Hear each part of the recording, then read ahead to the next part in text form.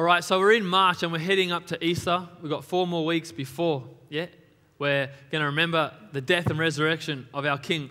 So for the next 4 weeks, we're going to be talking about This Is Us.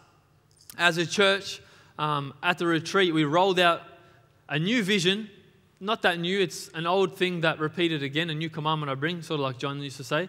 We're rolling out a new vision for the church, and this vision is not from the church to you. It's not something that 4 people in a room talked about and created. We believe this is God's vision for your life.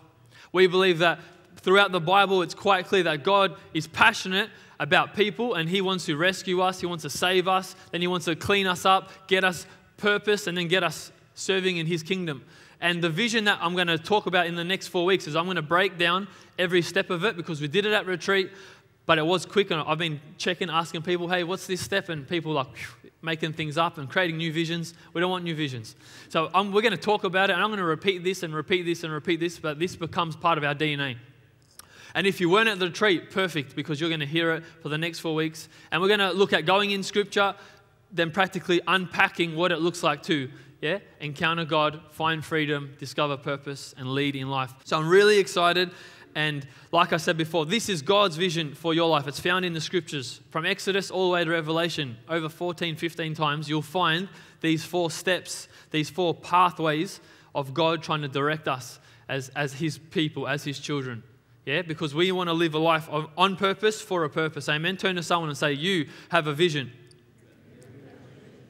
Amen. Amen. And maybe you're thinking, well, I'm a new person. I'm not sure. Well, God has a vision for your life. Maybe you're here and you're like, I've done that. I've been baptized.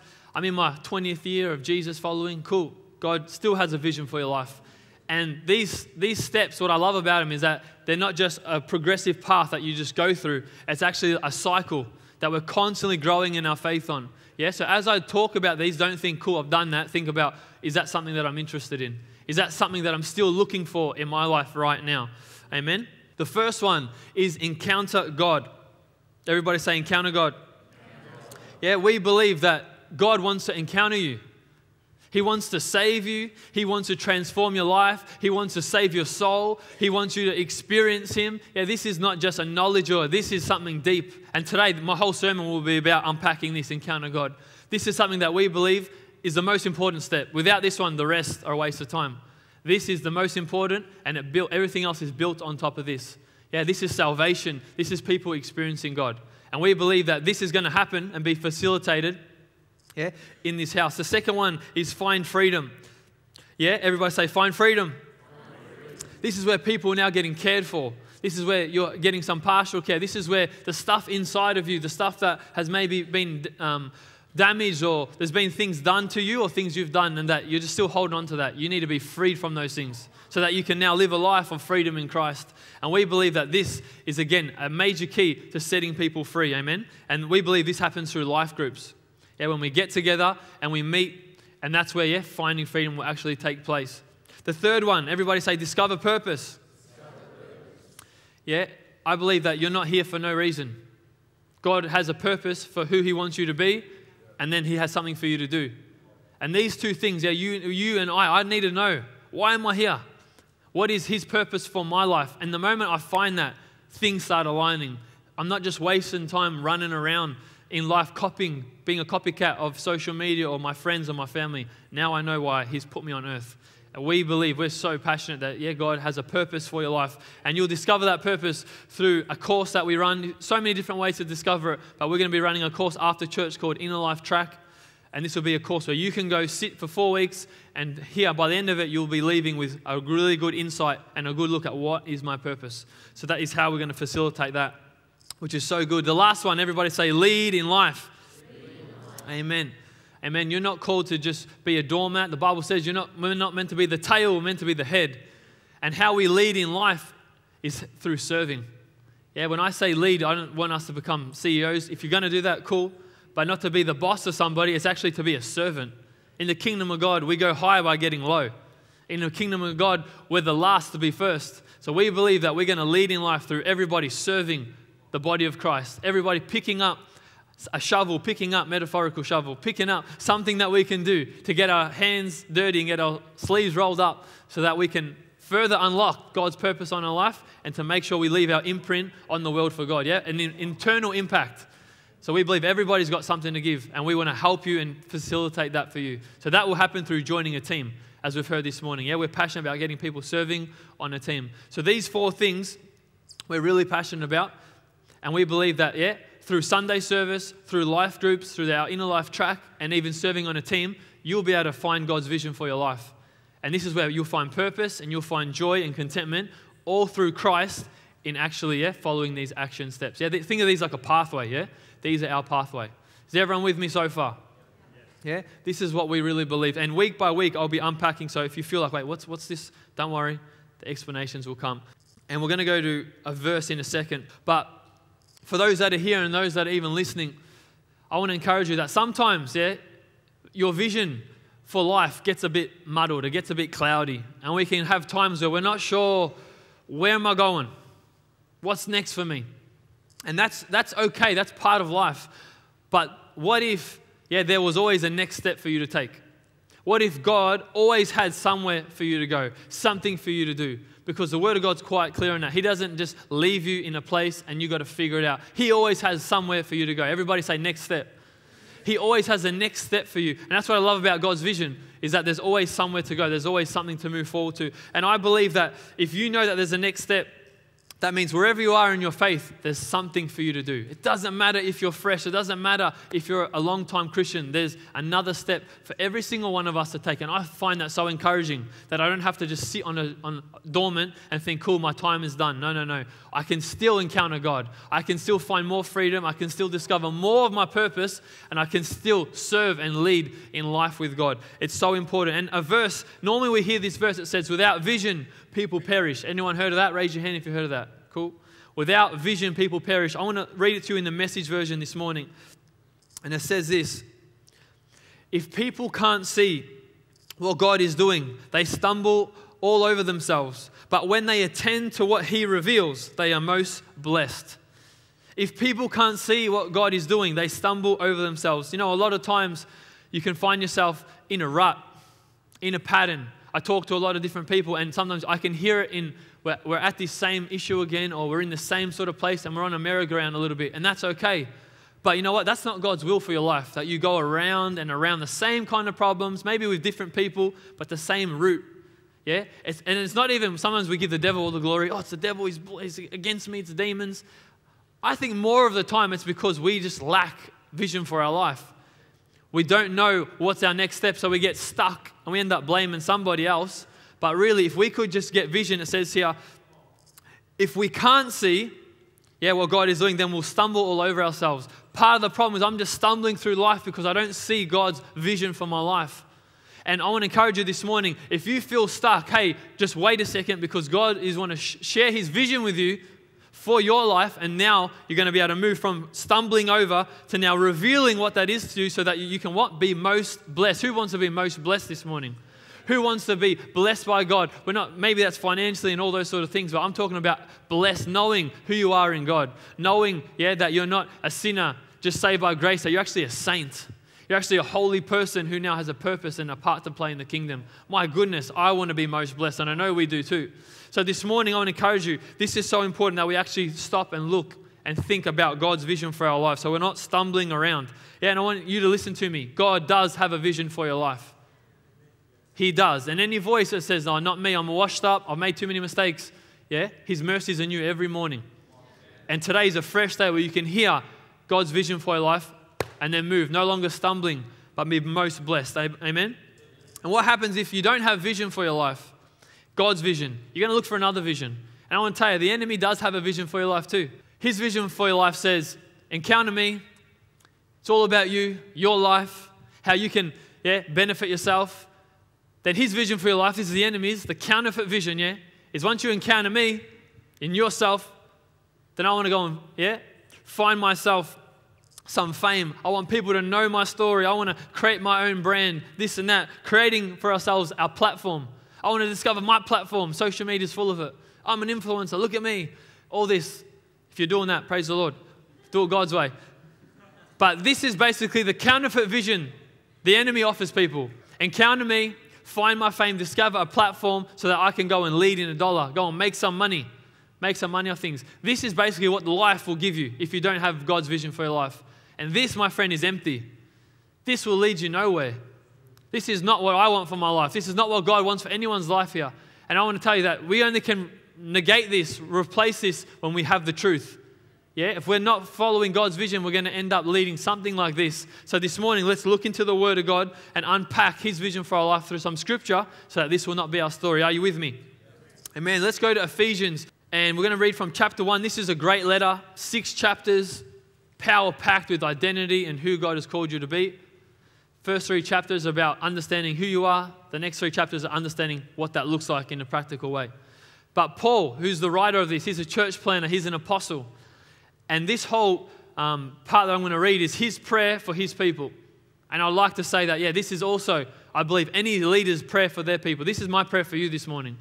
This is what I'm praying for you. So we're going to start from verse 15 just to verse 18. And it says this: "For this reason, ever since I heard about your faith in the Lord Jesus and your love for all God's people, I have not stopped giving thanks for you, remembering you in my prayers. I keep asking that the God of our Lord Jesus Christ, the glorious Father, might give you the spirit of wisdom and revelation so that you may know Him better.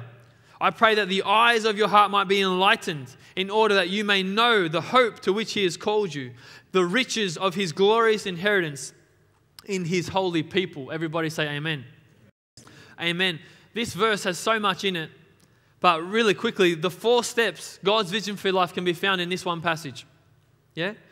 And the first thing he says is that I'm praying, because of what I hear that God's doing in your life, I'm praying that you will receive the spirit of wisdom and revelation. Make note, this is not some other spirit, this is the Holy Spirit.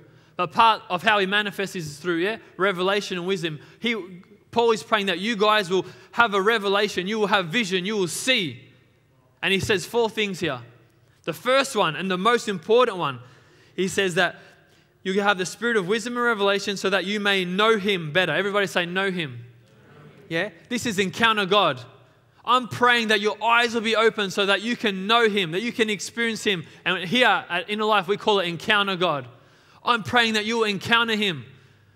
This is what Paul was praying. This is our prayer. This should be your own prayer for yourself and your family, that everybody will encounter God. He keeps saying, I pray that the eyes of your heart might be enlightened in order that you may know the hope to which He's called you. And he keeps going. But part 2 of our vision is finding freedom. Do you know that your heart has eyes, church? Yeah? That your aorta, ba-boom, ba-boom, it's got a set of eyes on it, apparently. That's what Paul says. I don't know if he did I forgot that word is, but when you cut people open, yeah, I heard everyone say as I heard. I didn't hear anything. But I know someone here knows that word. Autopsy, come on, thank you.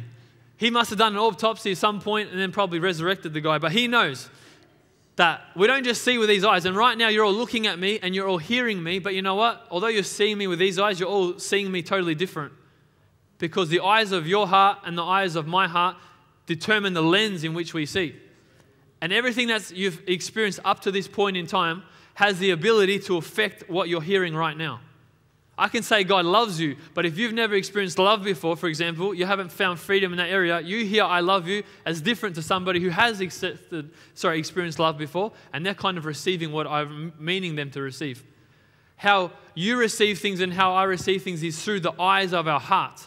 And Paul is saying, I pray that the eyes of your heart be enlightened, be healed, be freed. Think of it like if you're looking through life through glasses and your glasses are all foggy. If you're looking through that lens, everything's going to be distorted. The eyes of your heart won't receive what God's intending for. So first, I pray that you'll know God. And when you encounter God, that you'll find freedom. The eyes of your heart will be enlightened. Because, if my eyes aren't enlightened and I'm going to go through life hurt and I'm going to read every circumstance through that hurt. I'm going to read every circumstance through my pain or whatever I'm going with. So this is something that Paul was passionate about. He's praying for. And as a church, we want everybody to find freedom so that the eyes of our heart will be enlightened. That's part 2. And next week, I'll break that down. The third thing, he says that now that the eyes of your heart are open, now you can finally do the next 2 things. Don't even try to find your purpose and start serving if you don't know God and you have foggy glasses on. You haven't found freedom yet because you'll miss your purpose. But he flows and says that you'll know the hope of which He's called to. Everybody say, discover purpose. this is quite simple. He wants you to know the hope to which you're called to. God, has a calling on your life, and that's where your hope's going to come from. That's where you're going to have, wind beneath your sails, if I can say it like that. That's when you're going to have momentum, when you know God has created me on purpose for a purpose. Are you with me, church? This is what he wants. And the third one, this isn't as clear as it could be, but it says that you will know the riches of his glorious inheritance in the saints. Yeah? God wants us to know that God has an inheritance. And normally, we read this scripture, and so many times I've done it, so I have to edit it. But we say this is our inheritance. This verse is not our inheritance, church. This says that it's his inheritance. And what is God's inheritance? It says his people. You are God's inheritance. Did you know that? You are God's glorious inheritance. We think when someone dies in my family, cool, then I'll get my money. He's like, I'm waiting for my inheritance. You know what it is? It's you. He's waiting for you to end your life here, to then receive his inheritance. And you are his glorious inheritance. And Paul's saying, you need to discover this. Because when you realize that we matter to God, that we are his glorious inheritance, then I'm going to start getting passionate about bettering his people, serving one another, leading in life, and joining people to extend the kingdom to get more of an inheritance for God. Do you understand? So what he's saying here is, hey, lead in life. I want you to start serving and getting about what I'm about. And God's about people, so that's why we serve. Because we serve God by serving people. Amen? This is lead in life. So through this passage, we see God wants us to encounter him, encounter God. We see he wants us to find freedom, to discover purpose, and lastly, to lead in life. But I want to talk to the importance about knowing God. Yeah? The importance of actually encountering God, because this is so important. And this word here, we just read it. I pray that you will know him. You know what this word know means? This was like people snapping their necks in church in Ephesus when they heard this. He's like, that you will know him. This isn't just an intellectual awareness of God. This means an experience. This means like a kind of intimacy that a husband and wife would have. He's like, my prayer for you is that you will know him. This word in Greek is gnosko. Probably, that's g'day explanation. That's my pronunciation. G'day, mate. Gnosko. This means, what a husband and wife will do in a closed door.